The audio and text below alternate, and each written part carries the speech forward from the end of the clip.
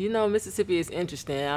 It's a lot of great people down in the South where I'm from. The family environment, the friend environment. Growing up in Gulfport, I had a lot of support. I never had anybody say, you can't be this, you can't be that.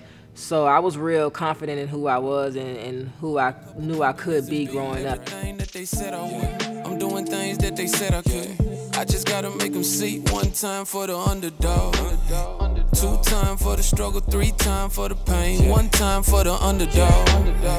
We the one that got the power when it's time to make a change. 1 time for the underdog, yeah. 1 time for the underdog, yeah. 1 time for the underdog, yeah. 1 time for the underdog.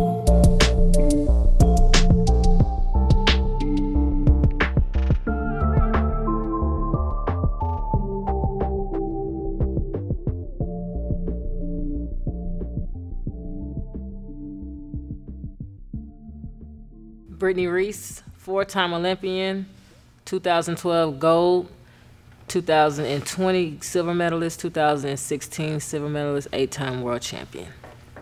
I actually got into track and field in the 7th grade. I was a sprinter and did a little bit of high jump. I didn't get introduced into the long jump until the 11th grade when the track coach brought the basketball team out looking for a long jumper at the time. And like I said, I was a sprinter, so it was no reason for me to even try. But it looked like an interesting event, so I asked him, could I try? He was like, no, you can't try. You're doing a 400. So I was like, I just kept begging. I finally got him to give me the opportunity. I jumped, and it was around 16 feet. He couldn't believe it. He said, go back and do it again.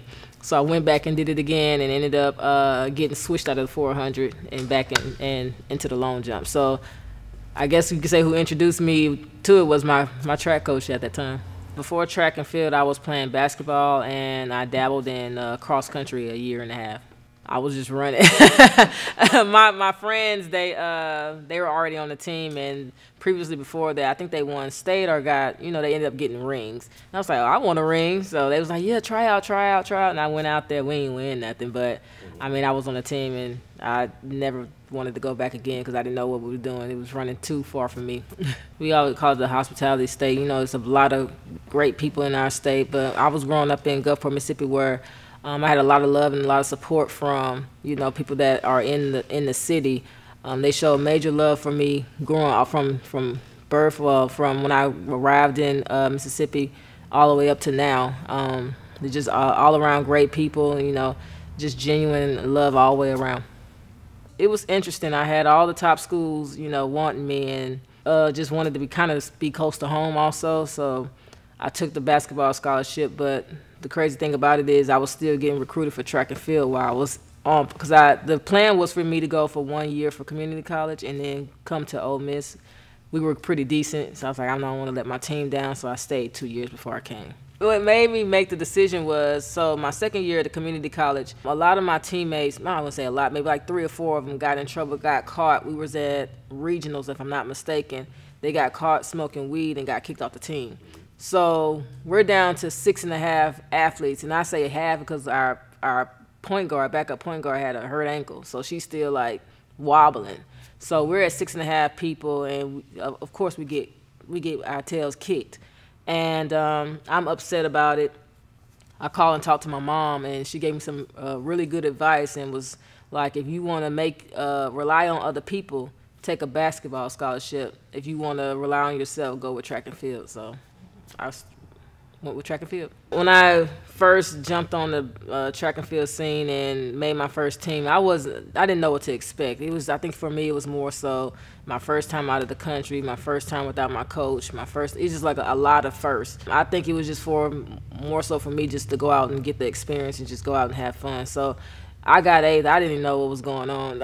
I was excited just to be there.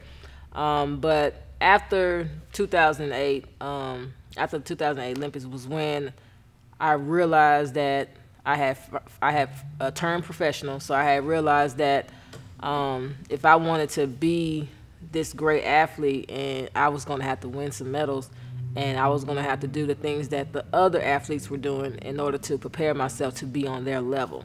So I kind of went back and talked with my coach, and we just changed some things around. I made sure I got stronger and got faster, and worked on some things that we felt that were kind of hindering me from being that athlete that I wanted to be.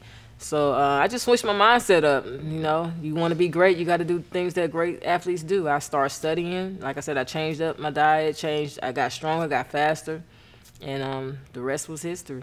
So basically, when you're on this island by yourself, I'll just put it in perspective for me being on my last jump. So I'm on the runway, and for me, I'm thinking about the last conversation me and my coach had. Did I foul? Did I do anything? Like the little piece of advice that he gave me. And for me, it's just go out and just jump as far. And I say the last jump, I won a lot of meets on my last jump. So I'm like, you going to win or you going to lose? So for me, it's just basically just on this island, picturing myself run down the runway and putting my left foot down as quick as I can and trying to get up off this, trying to jump as far as I can and hopefully do what I'm supposed to do. But on the other end, it's a lot of mental that goes into that. So like I said, I've learned to be mentally strong, and mentally I don't want to lose. So win or lose, you got to go get it. Brittney, what do you think you developed that killer instinct? You know, it's crazy because I don't even much know. Like, I just don't, like, I guess I've always been competitive playing basketball. Like, growing up, I played with a lot of guys. I went to the rec. I played with, you know, grown men playing basketball, out jumping them and doing things. And I just always just hated to lose. And I just have that inner beast. They call me B. Reese the Beast. So I got the inner beast that just, when it's time to go, it's time to go. With the long jump, it's crazy because you don't really know until the last jump because, you know, anybody can pop out something. The long jump is about who can jump the furthest on one of those jumps. So I don't think I really knew until my last jump, and I think I ended up being the last jumper anyway. So I think for that competition, I was leading the whole thing from the second or third round. I was leading the whole thing, so I was like the last jumper. So once I got on the runway, I actually was just like, shoot, forget this last jump. I don't want, you know, I was excited. I cried a little because of all like the blood, sweat, and tears. Like that was the only thing that was missing from my collection was an Olympic medal. So, you know, it was just a surreal moment, and just like, I think I put my hands up crying. I was just excited to finally get that one thing that I've been waiting for my entire career. Everything that they said I would. I'm doing things that they said I could. I just gotta make them see. One time for the underdog, 2 times for the struggle, 3 times for the pain, 1 time for the underdog. We the one that got the power when it's time to make a change. 1 time for the underdog, yeah. 1 time for the underdog, yeah. 1 time for the underdog, yeah. 1 time for the underdog.